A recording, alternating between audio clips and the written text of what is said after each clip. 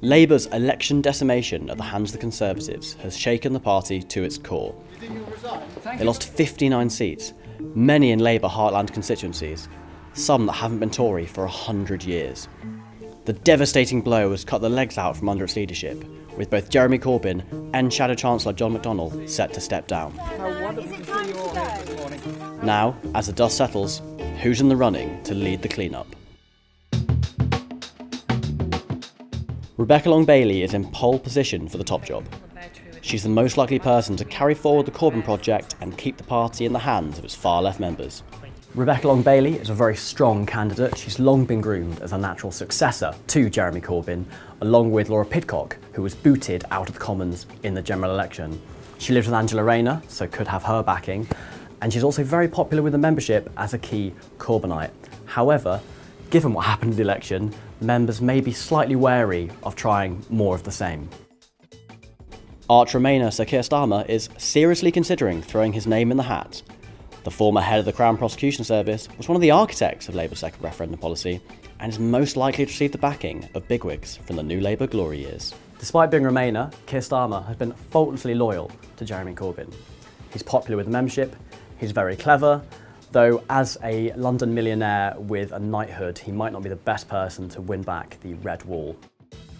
Wigan MP Lisa Nandy has already made noises about a leadership bid. Well, the honest answer is that I'm seriously thinking about it. Lisa Nandy is the dark horse of this race and definitely one to watch during the campaign. She's on the soft left of the party, she accepts we need to leave and has done quite well working across party to get support from across the Commons. However, she's probably upset the left of the party. In 2016, she resigned from the Shadow Cabinet, but she's now flirting with them again, quoting ousted Corbynite Laura Pidcock in the Commons this week. And on top of all that, she's also an internet sensation, going viral with a flurry of memes about her saying towns, because she really loves towns. Jess Phillips is among the most critical of Jeremy Corbyn from within Labour's ranks. The MP for Birmingham Yardley has also spoken out about the party's handling of anti-Semitism and bullying. Birmingham's own Jess Phillips is the candidate the Conservatives fear the most. She is a fantastic talker, she's funny, she's good on Twitter, and her speeches frequently go viral. She's also working class, and she's very, very good at campaigning and popular across the House. However, she's been quite outspoken on anti-Semitism, she's been quite critical of Jeremy Corbyn's leadership, neither of which are going to give her a chance of getting through the membership. Emily Thornberry backed Jeremy Corbyn for a successful bid in 2015. She's right next door to Corbyn in her constituency and stayed close to the leadership despite her Remainer stance on Brexit. Not been the best start to the campaign for Emily Thornberry, who's had to deny calling Leave voters stupid after being accused of doing so by an ousted Labour MP, Caroline Flint. She said to one of my colleagues, I'm glad my constituents aren't as stupid as yours. I'm sorry, it's not acceptable.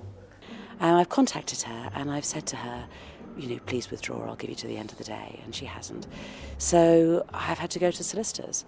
She's a passionate Remainer, she's popular with the membership, and she was intelligent enough to warn against the general election, which has led to a wipeout of the Labour Party. Yvette Cooper has buckets of experience. An MP since 1997, she served in government under Gordon Brown and is a recognisable face in Westminster. She's considered among the more centrist in the party and is well known for her razor-sharp questioning of ministers as chair of the Home Affairs Select Committee. To a lot of people, Yvette Cooper seems like the rational choice. She is an experienced parliamentarian, she's held senior cabinet positions in a Labour government, which some of you may not remember. But as a centrist and someone who's worked with Blair and Brown, she's probably not going to be the membership's choice. She will be considered centrist, she will be considered probably right-wing by some of them, and it would be a long shot for her to make it to the final two. Clive Lewis is the latest to throw his hat into the ring. A keen socialist and Europhile, he could unite warring factions within the party. He still seems like a massive long shot, but then again, Corbyn came out of nowhere when he won in 2015.